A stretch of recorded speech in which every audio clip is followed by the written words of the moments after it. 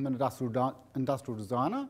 I teach at Victoria University. I know Kate and Brian, and we have some clear synergies that we haven't, I'm not going to talk about them here today too much, but which we are growing. I think when Kate mentioned 3D printing, which is where we use our small machines to basically print the design straight out of a computer,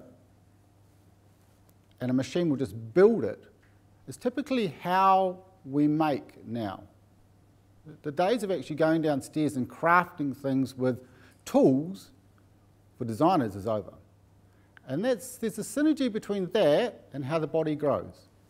Now, do you want me to stand beside anywhere particular here? Okay. Right. This is just an introductory slide here. It's really about how I came into contact with people like clinicians, the health industry, etc. I wasn't an academic. I was working in private practice. I met up with some anaesthetists. Is there any anaesthetists here? Just before I make really good comments about them, or bad comments. And we developed an endoscope trainer for really teaching people how to use one of these scopes when they have to go down, in emergency cases, into people's lungs. And we wanted to develop a device which would help them in dexterity, not in clinical skills. And this is really about working with clinicians. I work with simulation experts, etc., to try and come up with this concept here. And this was a little pathway where people would put their scopes through. Through that process, that design process of coming up with a product, I met up with this fellow, Brian Robinson, and I met up with that object there, the anaesthesia machine. And so I'm going from where you've been at quite small scale, I'm going to large scale and sort of coming at a sort of completely different angle here.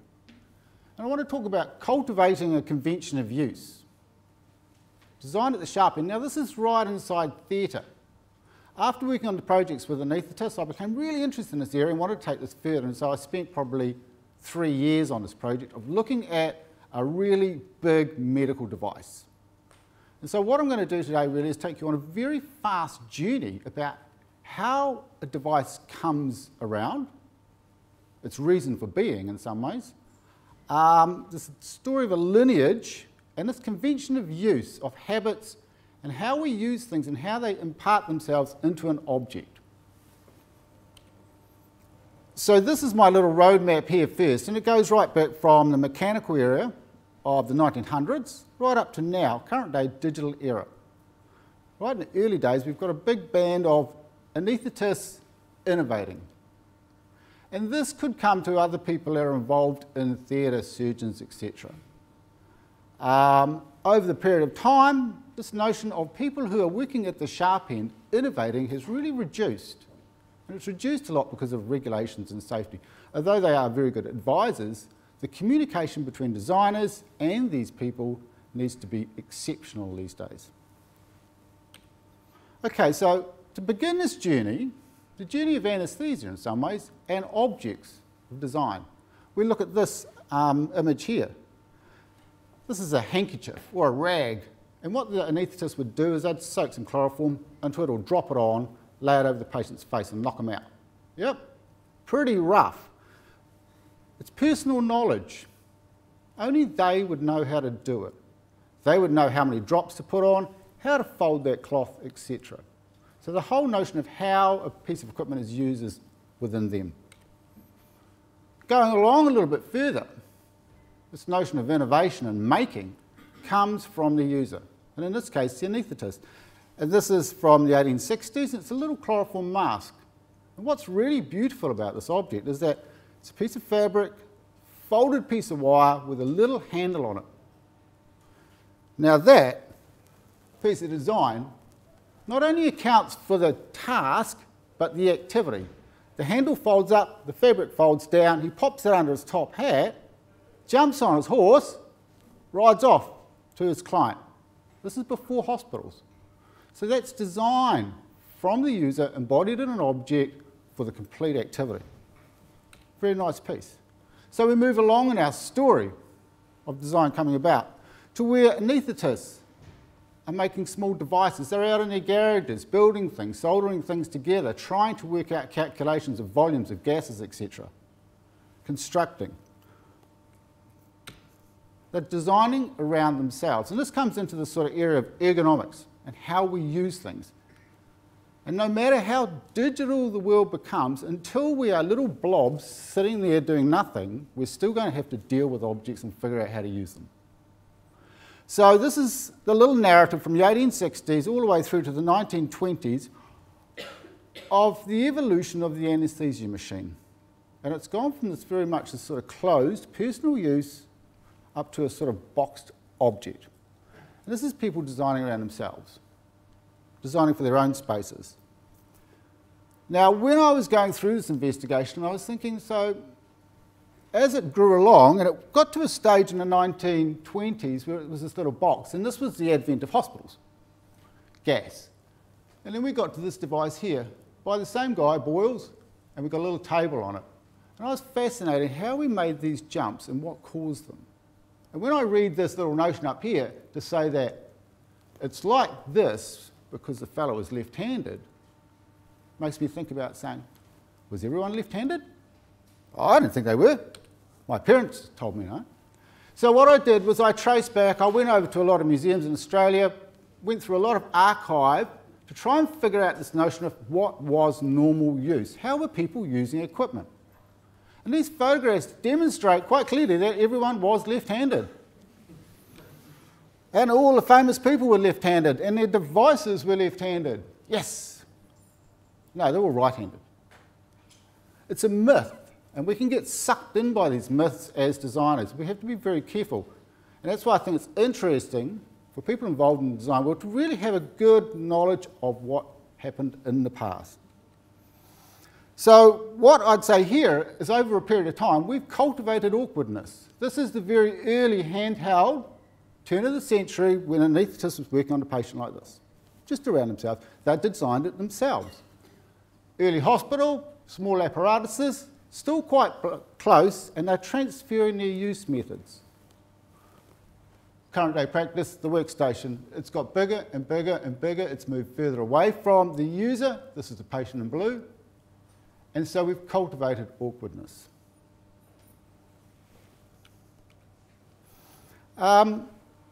We look at some current sort of studies or some past studies to say, has anybody questioned this? This sort of lineage of innovation and how awkward these machines have come. 1973. By 1973, the anaesthesia machine was a Christmas tree. It was a tabletop, it was a piece of furniture with a whole lot of new innovative gadgets strapped all over it. 1973, this fellow does a study, and he uses quite high-tech methods. He uses motion tracking with his eye, etc. 2004, another study using motion tracking again. 1973, this fellow Dury finds the workplace awkward and it should be redesigned. Exactly the same in 2004. Again, it's a question of when you're researching to go back a little bit earlier. Two studies, huge space in between, exactly the same findings. We go back and have a look at the use methods of where someone's doing a study currently over in Brisbane. And just notice the way this was personal use, nice and close, handheld, observe the patient. This is heads-up display. They're not observing the patient anymore, they're observing the display. It's a very interesting study, and we're still trying to find ways past the status quo with the convention. We can't have people going into the operating theatre and saying, hey mate, I made this, and I'm just going to stick it on here. It'll be cool. It'll work. You know, solder those wires on. Doesn't happen. So where's the innovation? These are the machines as they currently are. And it's really interesting to note that both of these machines were really designed in the early 80s. And it's current day stuff. It's a very slow-moving piece of equipment. But look at the way they show, and this is the brochure shots. They're beautiful objects by industrial designers. But this is how they're used. And this is the reality check of when you're embarking on these sorts of things of saying, oh, I've got a bright idea. Just check.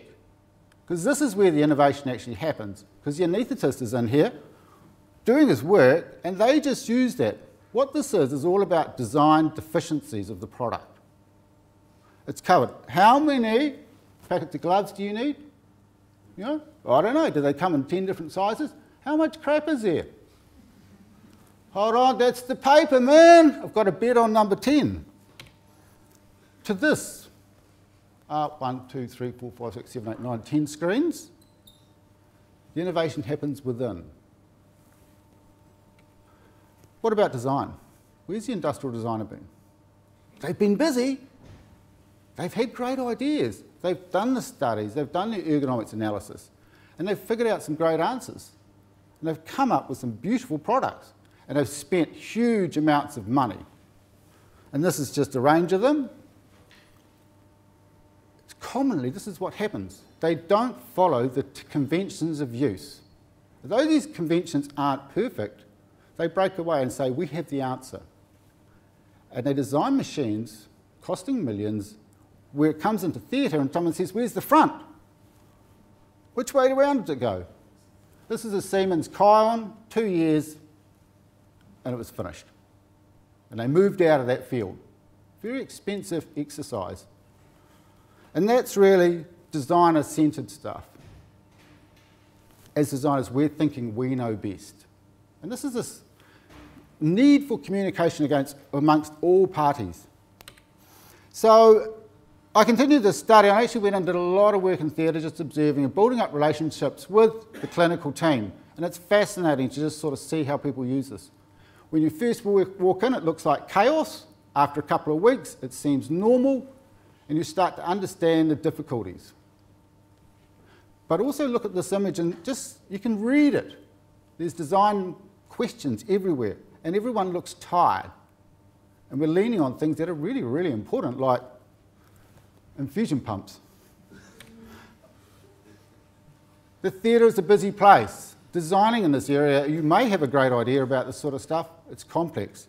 And it tends to become like the cowboys and Indians and the covered wagons are drawn into a circle as they draw equipment around themselves and sort of end up in the middle of it. Now, from that, what was really good about this study was that I built up a relationship with these group of clinicians, and I invited them into a series of prototyping exercises where I said, if we have a convention, can we challenge it?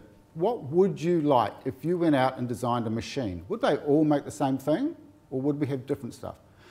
So really this was a method of a designer to work with people. I wasn't in there with them, but we used very simple materials, and they prototyped equipment in the simulation centre here at Capital Coast. Excuse me. Most of them did it in an hour to 2 hours. They had to make a machine out of polystyrene and bits of stick, etc., which would feasibly work. And through the simulation scenario, if it didn't, they had to go back and make it work. They could talk about whatever technology they wanted to use. They could use future tech. They really embraced this. And there's no studies really out there about it. It's a very qualitative study. As a designer, we tend to do a lot of this. We ended up with probably a dozen machines. Half of them were pretty much like what we have, where people had gone in there and just done the program, did the prototyping and came out. I'm happy. The other half were really complex, very, very different. And they went back almost to the 1920s. All of them were very small, all of them were very digital, and all of them were like little transformer boxes. So it's a fascinating study about what we end up with. Now, this is pretty much the end of it. What can we do with that? Now, I've taken these studies to GE in the States, I've taken it to the States, etc. And this piece of equipment is so complex, and it's stuck in this convention. If you design anything different, the risk is so high. The only way I think we can approach these sorts of things of change is we actually need to communicate more with the client base. If you Googled future anaesthesia machine in, you probably wouldn't get any results. It's not like the car industry where we know in 10 years we'll probably be driving electric cars. So we've got to start to communicate with the clients, with the clinicians, earlier through concepts that can lead them into things.